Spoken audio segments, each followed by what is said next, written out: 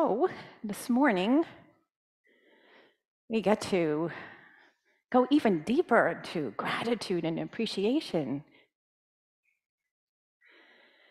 So far, a couple weeks into our series on grateful living, how to not just talk about gratitude once a year, once in a while, but really how to more fully embody the energy, the vibration, the frequency of what it means to live with a grateful heart and mind.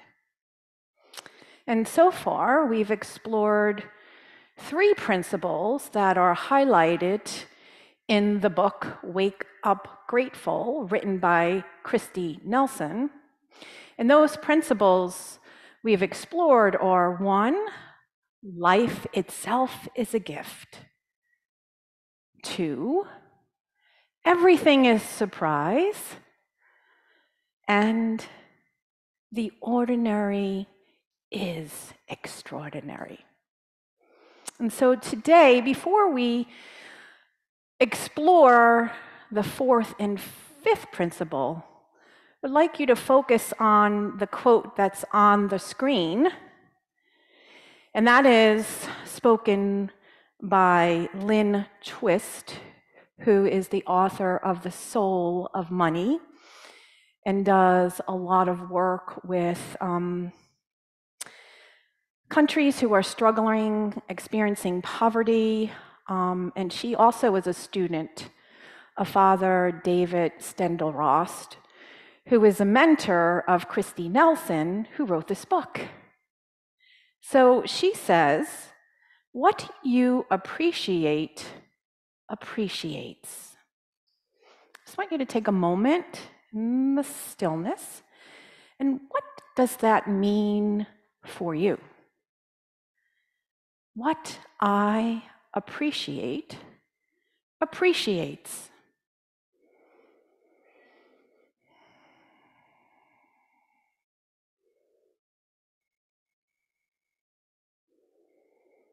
And if you are on Zoom and if you'd like to share something in the chat, please do so. We will make sure that it gets spoken.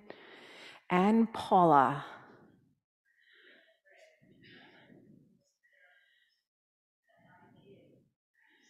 Yes.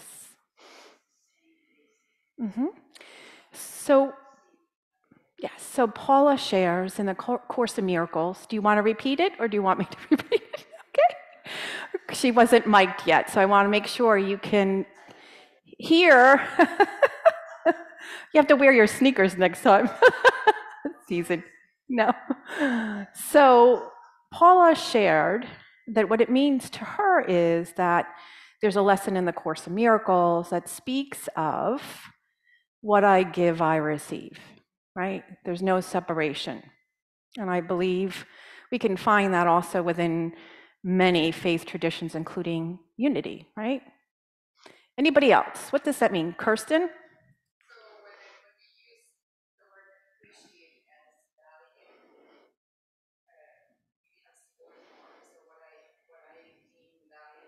It's worth more. Yes. So what I value, what I hold, I'm in value in consciousness is valuable and it increases. Is that correct? Yes, beautiful. Is there anything on Zoom in the chat? Okay, so let's take a look at the word appreciate. It has 4 connotations, some of which has been spoken into already by the wisdom of Kirsten and Paula. So it is to be fully conscious of, aware, right? To hold in high regard, to be grateful for, and it also means to increase in value, like the value of a home can increase in value. And in consciousness, what we hold in consciousness, it is generative, it reproduces. And so this leads us to the fourth principle of grateful living, and that is appreciation is generative. What you appreciate appreciates, which is what you both spoke into. And so let's look at the aspects of living into this. These are all those connotations are present in this principle, and they support one another, and they are all interrelated, and each aspect is necessary to living fully into making appreciate something that is an action. Rather it being something that's passive, we actually actively engage in our lives. So number one about anything is being present to life. Being present in the moment. What's before me? If we know that life itself is a gift and everything in it, even those things that make us feel uncomfortable or challenging, that might be hard to recognize the gift in the moment, but we get to choose again and say, I'm willing, right? So first of all is to be present. What is offering, what gift is being offered to me in the form of a person, an experience, something in nature, my animals, even an illness, so on and so on. Be present, what is being offered? Recognize its value, meaning having reverence and respect. Everything. As I embrace the fullness of life, some things are easy to see the value of, right? People are offering you kind words, they're offering you assistance. The sunrise, the sunsets, easy to see the value. Can we all agree? Not so easy to see and respect and hold the value for something as a gift when it is challenging. When there's discord in a relationship or unexpected news of an unexpected expense, and we can go on and on and on of those things that we might label of not right away noticing the gift, being present to it, because sometimes we want to stuff it, avoid it, right? Do a little spiritual bypass on it.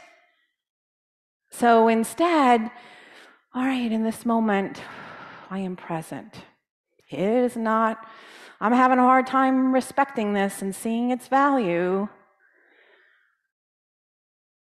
I can remember, this is going back years ago, and I was wanting my first marriage to end. It was not a healthy relationship, and he had gone back to active drinking.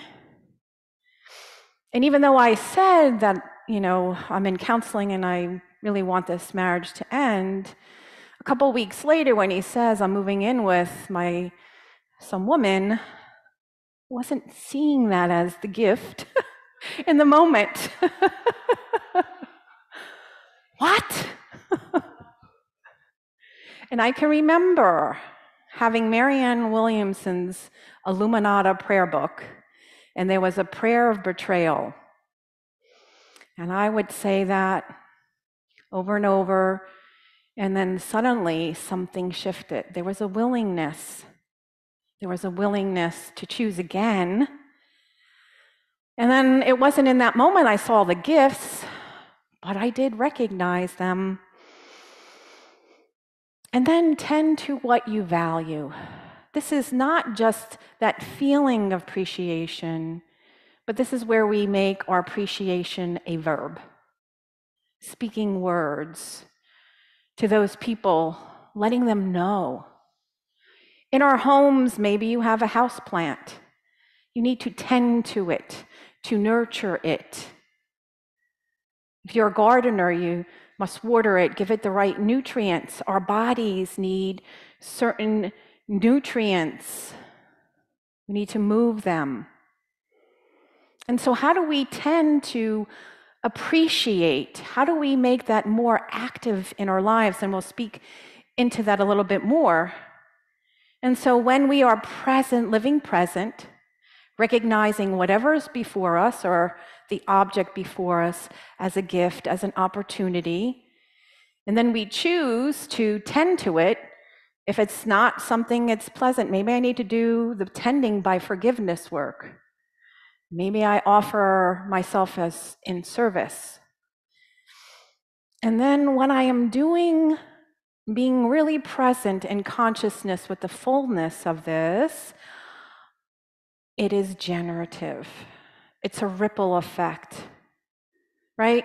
Didn't we notice that as each person spoke about the gratitude, the love that Deborah spoke, sharing and honoring me, and when each person spoke, Lauren spoke, didn't you feel the ripple effect of that, right? The energy, it got more expansive, and that's what happens in our lives.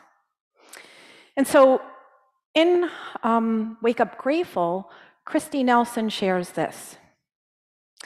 Appreciation brings about a shift from passively to actively engaging with life. We recognize that we have choices when it comes to orienting our attention. We can go on automatic pilot if we want to, which is easy to do. We see that we can notice and respond to the opportunities we have in each moment, not only our circumstances, and it can shape everything. Awareness makes it possible to become active practitioners in shaping our experiences, focusing and noticing and nurturing what we appreciate is a matter of agency. Appreciate is an active verb and calls us into active engagement. What we celebrate with our attention will grow and thrive. Doing this in all the ways that we can, whenever we can, is an important aspect of grateful living. We can see right here in this passage all those elements of appreciation is generative. And what we celebrate with our attention will grow and thrive, which has been spoken in many different ways. What we appreciate appreciates. What I give, I receive. And it is also reflected not only in the principles of grateful living, but within the unity teachings.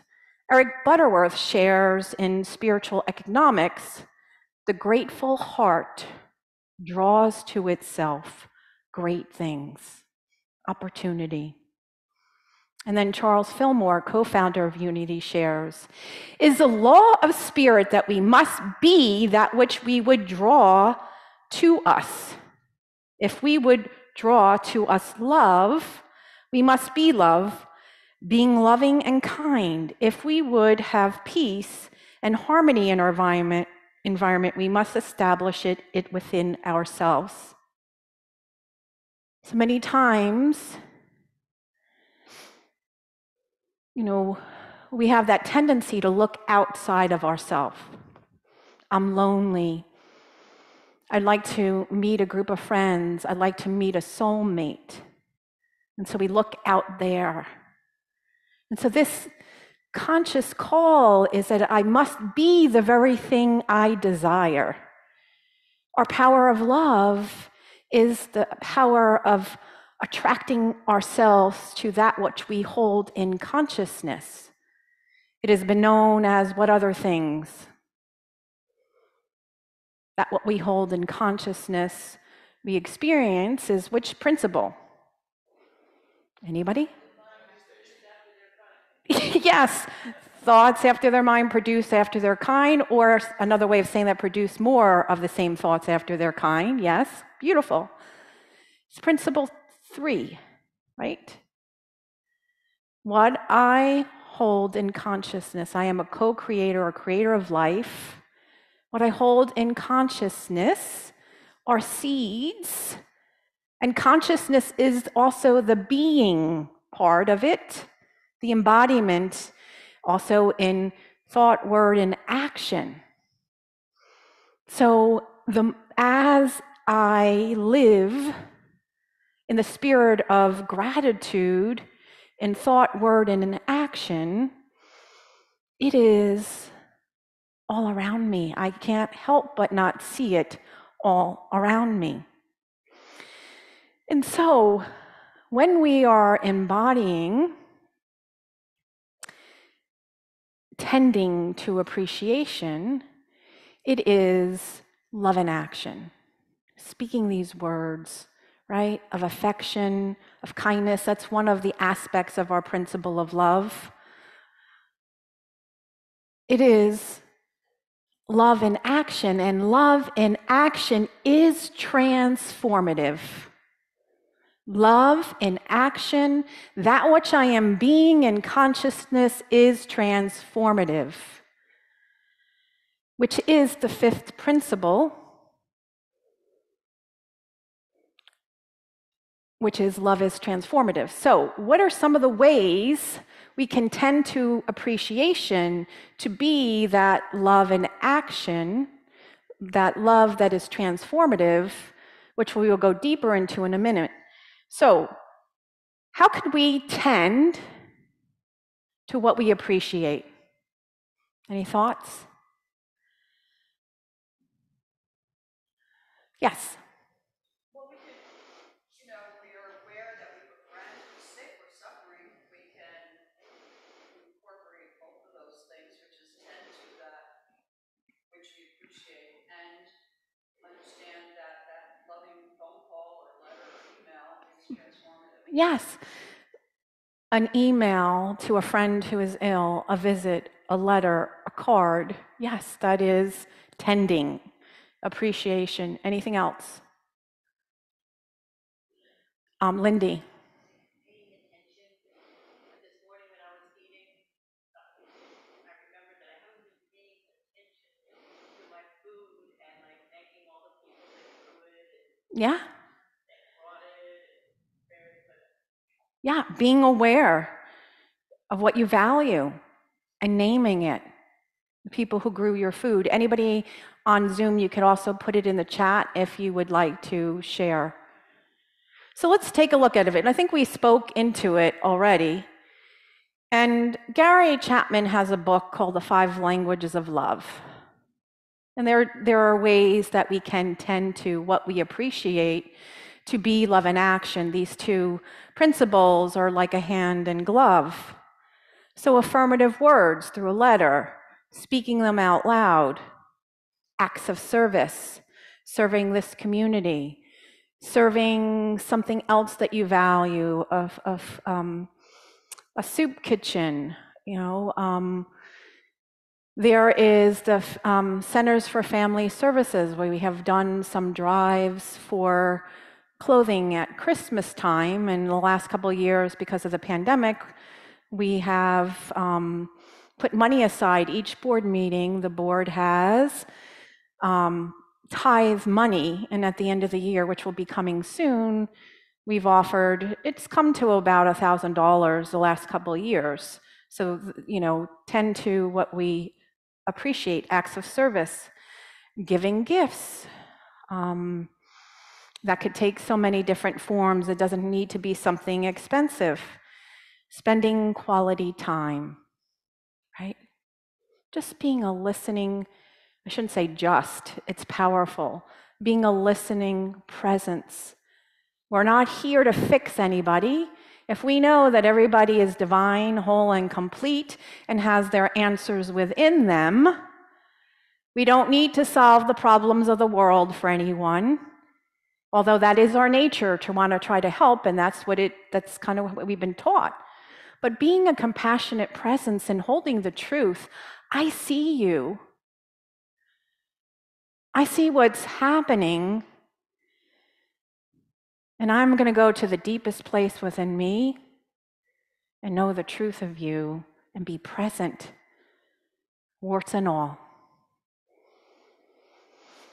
And so going to the fifth principle, again, repeating, I got ahead of myself a moment ago, that when we are tending to what we appreciate, it is love in action. Love in action is transformative. And in the quest for wholeness, Robert Brummett, a Unity author, minister, writes, there's also the physical touch, I'm sorry, I didn't speak into. Here, it could be a hug, you might need to ask somebody, but just even a warm embrace, going for a massage can be very, very healing and a way we can tend to our bodies.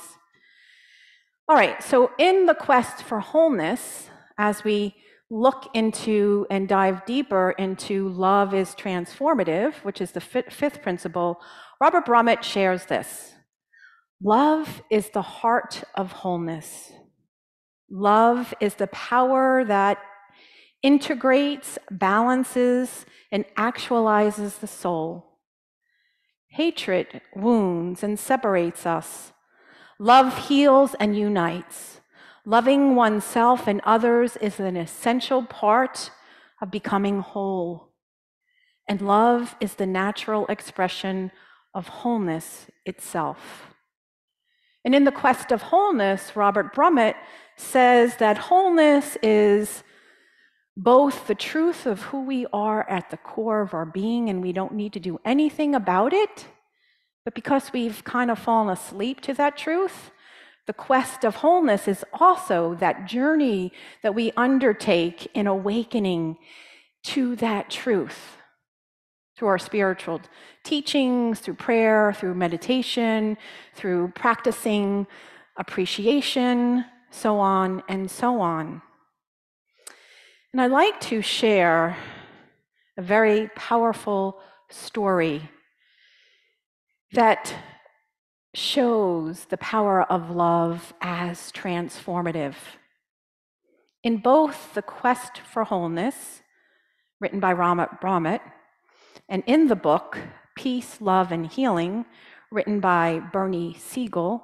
Bernie Siegel is a doctor that did a lot with the mind-body connection in healing very ill people, about supporting them in what they were holding in consciousness and holding the truth of who they were in spite of what they were experiencing physically in their bodies.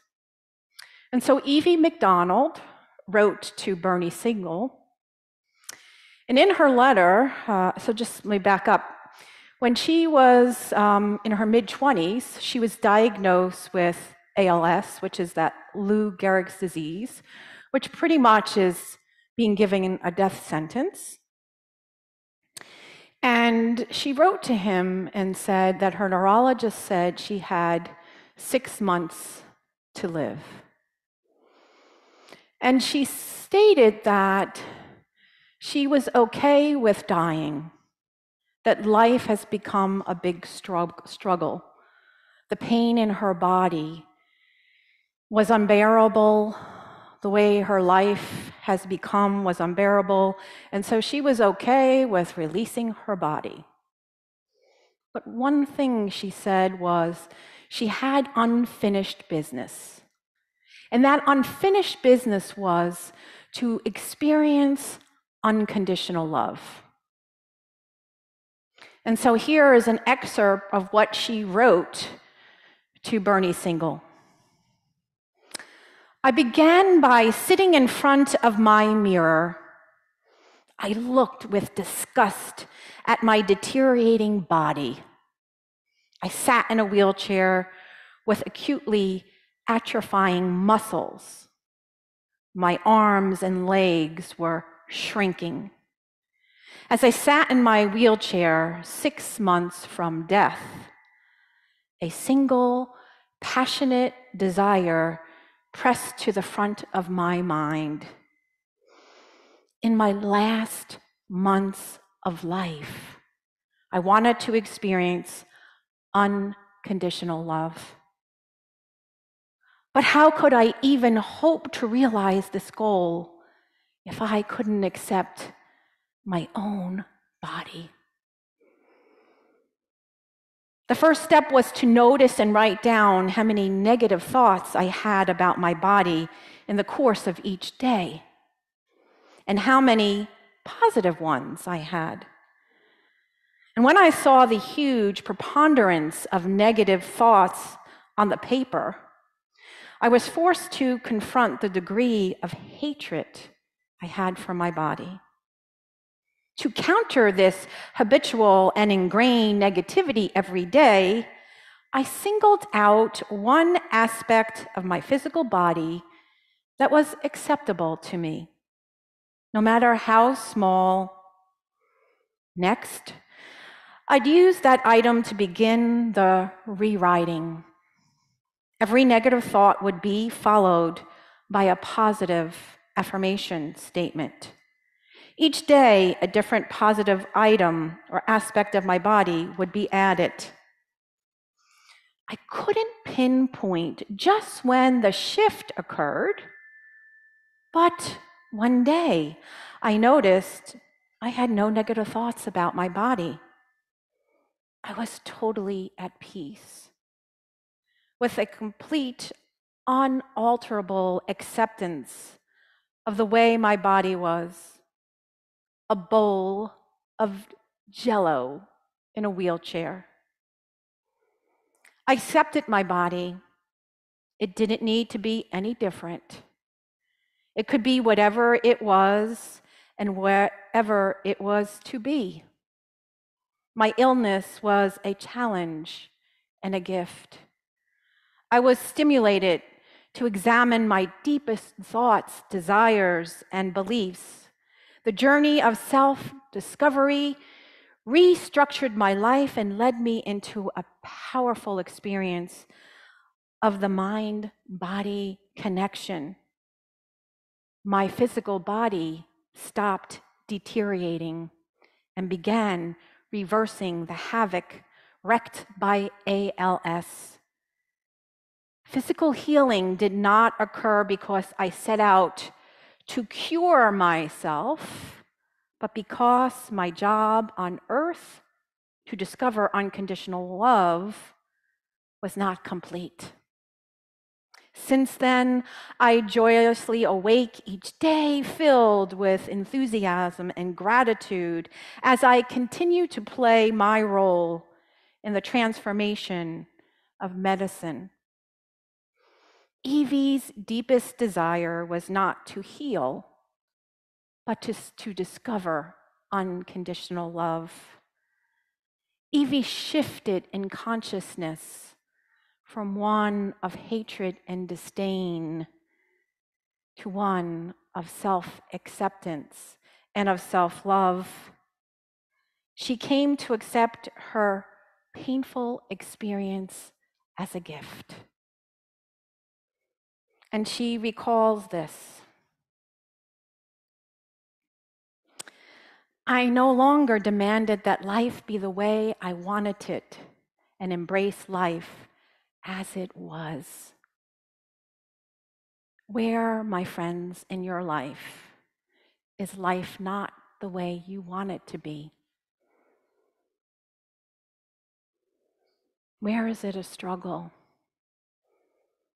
Where are you having a hard time accepting your humanness in the situation and loving yourself right where you are?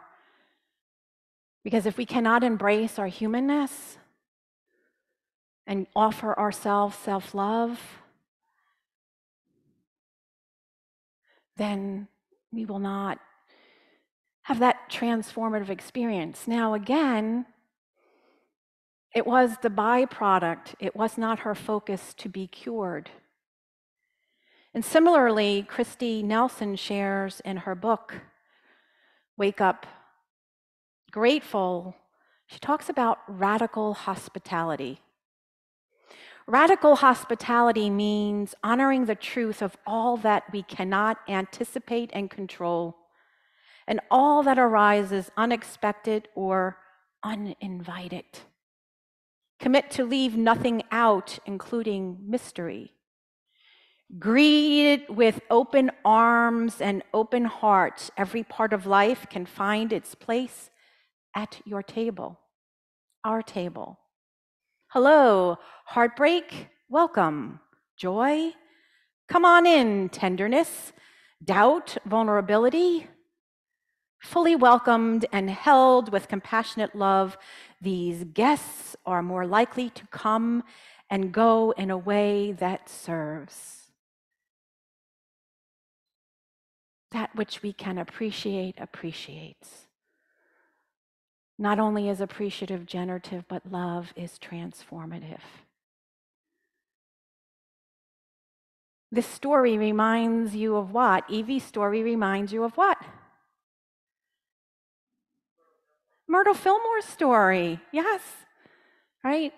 Loving every aspect of her body, forgiving herself for all the times that she spoke words of disdain, even tending to her world, choosing not to even speak negatively or gossip about, because it's not just hatred, right? Our power of love is not also holding with appreciation and affection.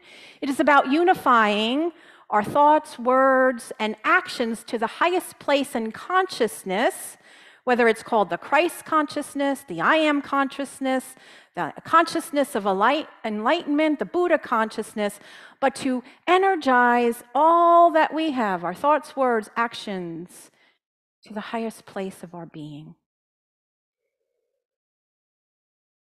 And that is transformative, my friends. And so as we come to a close, because appreciation is generative and is a call to action, and so is love a call to action, I'm going to give you a call to action. So as you move through the week, I have these in the back that Pam will give out in just a moment after meditation. And then Bat has the PDF to put in the chat box. So here they are. How can appreciation become generative and love be transformative in my life? How could you make the home of your heart more unconditionally hospitable? What are you not welcoming into your heart? It could even be yourself.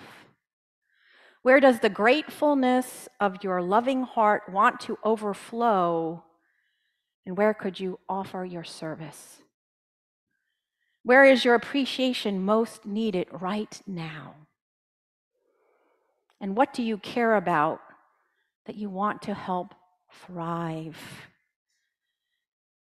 A lot of conversations within Unity have moved from the law of 10% in thriving because it's a law, but living as the master teacher taught from the spirit of the law, from the spirit of appreciation, knowing that it was generative, right? And so as we appreciate and what we care about and what we want to see thrive, I give to that what I want to see more of rather than it's a spiritual law and I have to. You see the energy difference in that? All right, so I invite you into that and let us take a deep breath in and out. And if you can put something in the chat box of one thing that maybe spoke to you, resonated with you, I invite you to do so.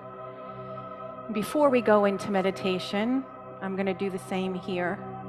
If anybody would like to share anything that spoke to them as we wait for, we can have the music just bring us right there in our sharing.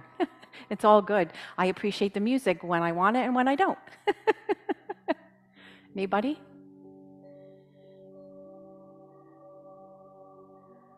All right, so we're appreciating the opportunity to go into the stillness. Oh, Deborah, loving a part of me that I have been resisting. Thank you for your vulnerability, Deborah.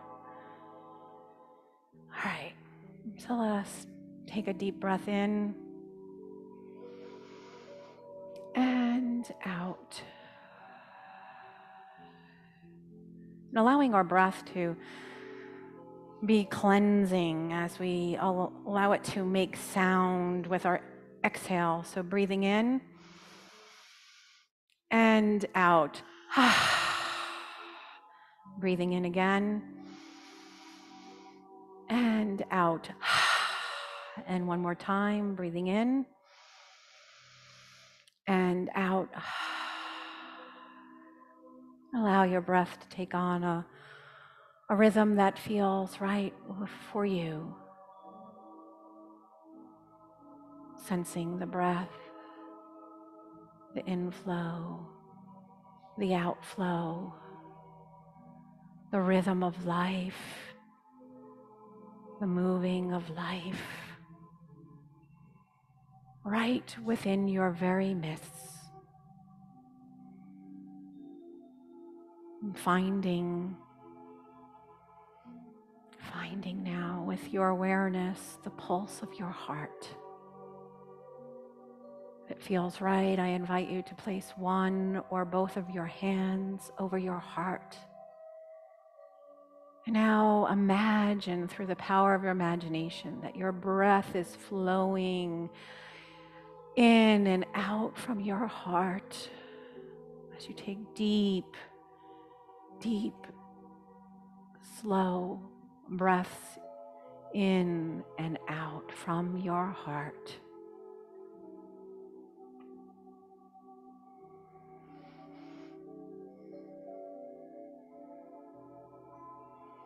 And from the deepest place of your heart, your spiritual heart, I invite you to take these powerful words by Rumi into your conscious mind and into your spiritual heart. This being human is a guest house. Every morning, a new arrival, a joy, a depression, a meanness, some momentary awareness comes as an unexpected visitor. Welcome, welcome, and entertain them all. Even if they are a crowd of sorrows who violently sweep your house empty of its furniture. Still, treat each guest honorably. It may be clearing you out for some new delight. The dark thought, the shame, the malice, meet them at the door, inviting them in. Be grateful for whoever comes, because each has been sent as a guide from beyond. Sensing now that which calls for unconditional love within you. Which guest have you not welcomed as a gift? Breathing in and breathing out, being willing in this moment to love yourself right where you are. Not trying to fix yourself or anybody, but being present to the whisper of the gift it wants to speak to you in the stillness.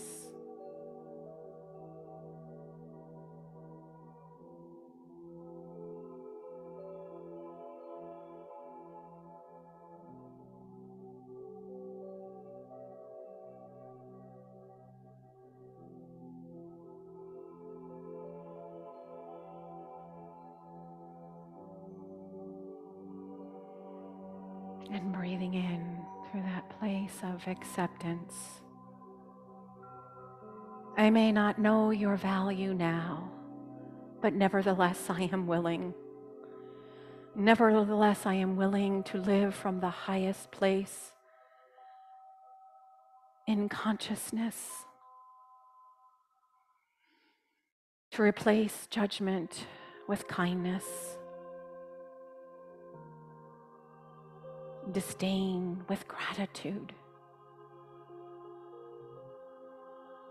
impatience with patience. Let me start by taking one small breath as I am aware fully in each and every moment with every breath that I take, knowing that it is a choice, knowing that what I appreciate appreciates, and that love has the power to not only transform me, but my brothers, my sisters, my siblings. And so let me be the presence of appreciation and love. And I will seek that guidance and how to tend to it each morning, each afternoon, and perhaps each evening. And from that place of openness and surrender, I not only speak about love, I am the light of love. And so it is. Breathing in and breathing out. And if you'd like to breathe and release with sound one more time, the sound of appreciation. Breathing in and out. Ah. Again, breathing in. Ah. And one more time, breathing in and out. Ah. Sensing your body, rubbing your hands together, and if it feels right, lifting your arms to your side or above. So it is, and so it shall be. Amen. As you slowly open your eyes, let us greet each other with a namaste.